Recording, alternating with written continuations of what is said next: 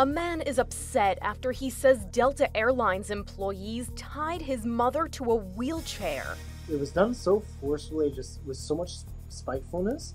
Nathan Saliagas says he wasn't on the flight with his parents from Atlanta to Amsterdam.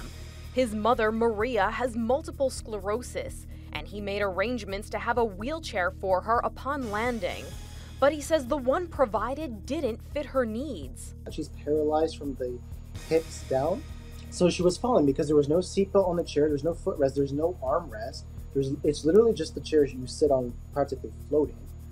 And she was getting anxious, and then as she got out of the plane, it was getting worse, and she started crying because she was scared she would fall. He says his mother began to cry, and both of his parents were treated rudely by airline staff. Delta has said its findings do not align with the Saliagas' account of the incident. The family did get an apology from the company, but Nathan says the damage was already done. And once they reached Greece, she was just depressed. For InsideEdition.com, I'm Mara Montalbano.